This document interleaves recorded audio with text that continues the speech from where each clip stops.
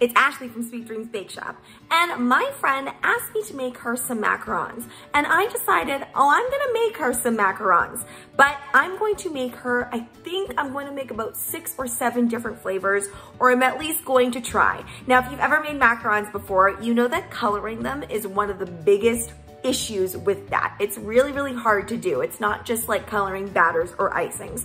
So today I'm going to be showing you my whole process of how to make approximately 250 macarons with varying flavors and colors. And the first obstacle is that there was no almond flour at the store. So I'm going to show you how to make that. So let's get into it. So these are all of the ingredients that I purchased, and I did actually buy an extra bag of almonds. I didn't need the full 1 kilogram extra, so I did spend around $100 on supplies.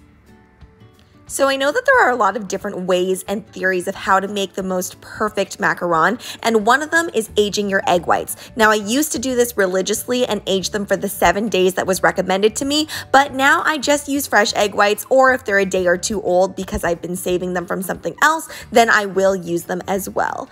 I ended up using approximately 36 egg whites for this whole recipe, all the macaron shells and the buttercreams included. And wow, I did not expect these containers to get filled to the brim, but I guess I was lucky because it did fit. All right, now we talked about that almond flour problem that I had. This is actually probably the cheaper way to do this anyway. For a whole 1 kilogram bag of this, it was $20. And if I'm being honest, this was actually really, really easy. I've tried doing this before in my Magic Bullet, which was just a huge disaster. So don't do that if you're gonna make your own almond flour. Definitely use a big food processor. Here is some almond flour that I purchased previously, which obviously is not enough for all of these macarons, so I'm just making sure that it matches the consistency that I created. Now, one little warning is you don't want to go too far with processing that, or else you're going to release too much oil and it's going to become like a paste.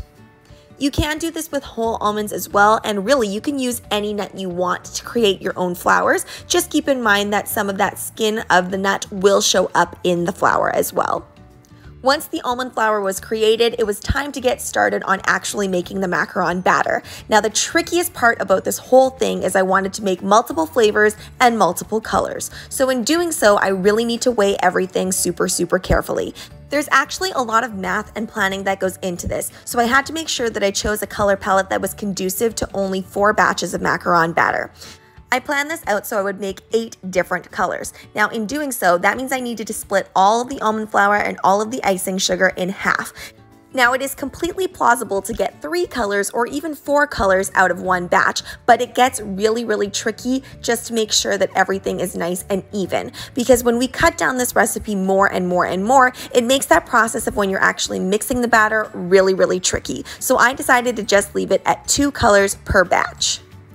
Now, for expediency's sake, right now I only have 4 large bowls. So what I'm gonna do is I'm gonna split those bowls in half now. Also, my particular recipe uses kind of this egg white trick, so I have to make sure that I get the egg whites evenly dispersed as well.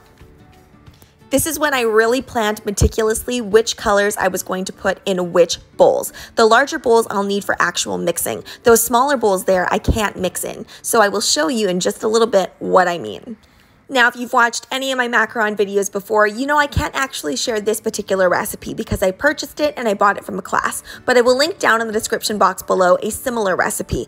As you guys know, I love making Italian meringue, and I find that the Italian meringue method works the best for me when it comes to macarons. Very reliable, and it doesn't rely on the weather at all.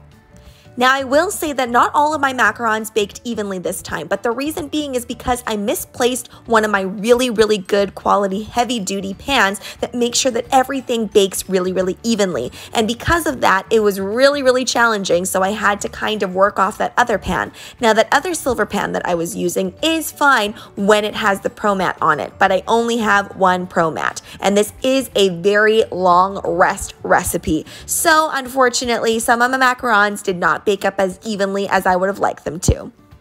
However, in all honesty, after I bit into one of these, they taste the exact same. It's just we as macaron makers don't like it when it doesn't have that super, super nice smooth finish on the bottom. Now back to talking about all of those colors. So as you saw there, I started with the light pink, then I worked my way up to a bit of a darker pinky purple color, and now I have this blue color and I'm mixing it together. So I really made sure that each bowl, the big one and the small one, matched up with each other in some way so that I can avoid cleaning out all of those different bowls in between. To pipe out all of these macaron shells already took me a couple hours, so I decided to take a little bit of a break, had some Vietnamese takeout, so delicious. If you've never had a banh mi, highly suggest that you go and have one. All right, back to the macaron making. So as you can see with the Pro Mat, really nice finish underneath. I haven't made macarons in bulk in a really long time, so this actually showed me that I just want to invest in a ton of different Pro Mats, and then I can get more of those baking pans as well, and then I will get even baking underneath every single time. It was just such a nice finish, and they baked up so well. This is a great lesson in just that you need the right stuff in order to get the results that you want, because I literally did the exact same thing for all of the other macarons, but some of them just look a little bit different. Luckily, this is just for a friend, so I'm really not being too picky about this at all. Now you'll notice that the camera is switching back and forth fairly erratically, I must say, but the reason being is because during this portion of time is when it's crunch time.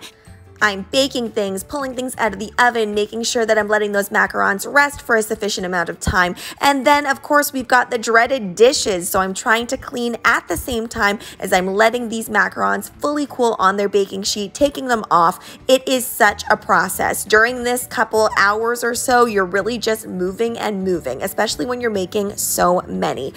I had multiple timers set for the rest time and for the bake time and then for how long they've been cooling. And this happens because I only have a few good pans to work with. So obviously the more pans you have to work with, the less moving around of things you have to do. But honestly, if you're baking at your house or if you're just baking for fun, you're not going to have a ton of pans. So you do really have to make sure that you're like a well-oiled machine, because if you do mess up that timing, you could end up burning your macarons.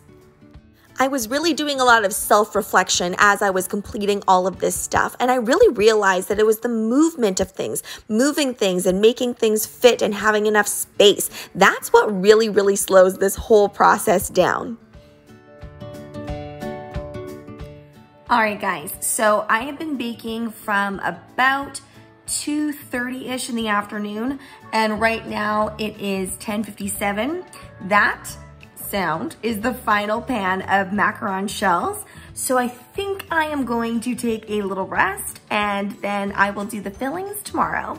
All right, so we made it to the next day and I'm going to be using all of these different oils in all of the buttercream. But first, of course, I'm going to start by making all of my compotes and the things that are going to go in the center of the buttercream. Now, not all of the macarons are going to have a special filling on the inside, but all of them will have a nice flavored buttercream. You'll notice that I did not flavor the shells. I find that flavoring the shells just takes up even that much more time and that much more planning. So I find it's just better to do a plain shell and have all of these different flavors. Now at this point, I foolishly thought that this was only going to take me maybe 1 to 2 hours.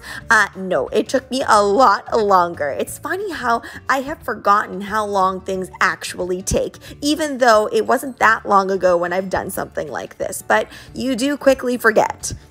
Now, this isn't really a full-on tutorial, so I'm not explaining exactly all of the ingredients and things that I'm using. However, I will be putting out a video very soon after this one that's going to show you how I made the fillings and what I think of all of those different oils that I used.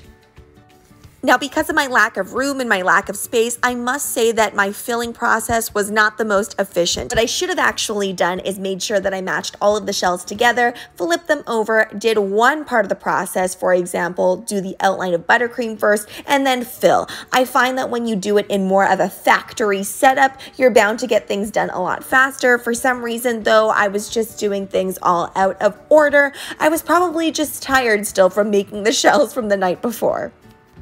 These ones are lemonade flavors, so they have a nice ring of that lemonade buttercream, and then inside is some lemon curd.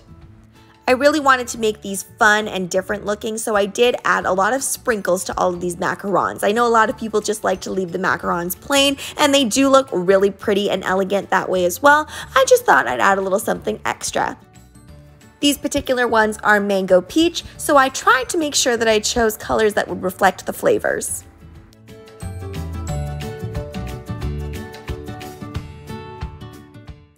After finishing each flavor, I do like to put them on a flat tray and then place these in my fridge. The reason that I place them in the fridge and not the freezer right away is because my freezer, I have to kind of dip the boxes in and they can't just lay flat. So I do want everything to solidify up just a little bit. So by placing it in the fridge, I make sure to avoid any slippage because some of that buttercream is a little bit fluffy, so it can slip. And if you're working in a really hot environment, you will want to place this in the fridge first and then transfer to a different container and put them in the freezer. This was definitely at the point where I felt like I can't believe there are more macarons to fill. How many of you guys have been in that situation where you've looked at a project and you think it's not going to take you that long, but then you've been at it for an extra 2 more hours than you thought you would be at? Aesthetics wise, I would have to say that the cotton candy ones were my favorite. I really, really love the nonpareils on the side and on the top, and I love that color of pink and blue. These would be perfect if you're into gender reveal parties.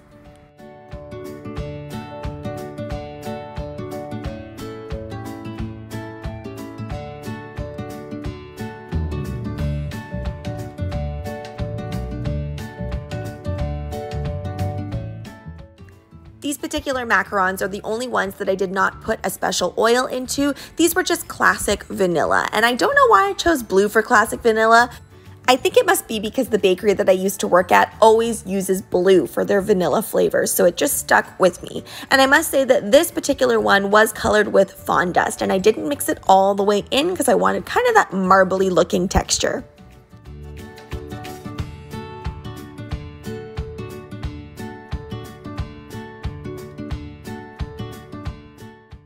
This one here was hands down my favorite flavor. I added in these scorbits to the side. So delicious. And it really gives you a super puffy looking macaron to fit in all of those little caramel bits on the side. If you guys have watched my video about the different stages of cookieing, this is very, very similar, where I was feeling like, yeah, I want to stop. But then by the time I got to this final flavor, I was like, nope, I'm good. But of course, after this, I had lots of cleanup to do as well.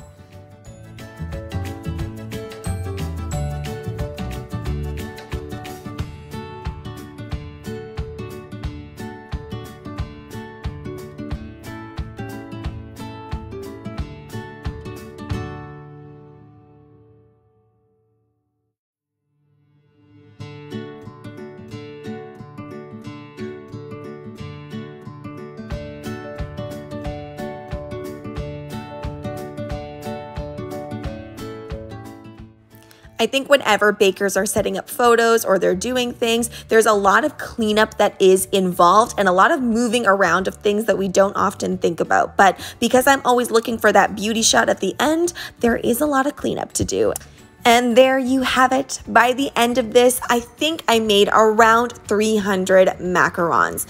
So satisfying to look at all of your work. And this isn't even all of the macarons. I just chose a few to set up here. Really, really love looking at all of the beautiful colors. Let me know down in the description box below which color is your favorite.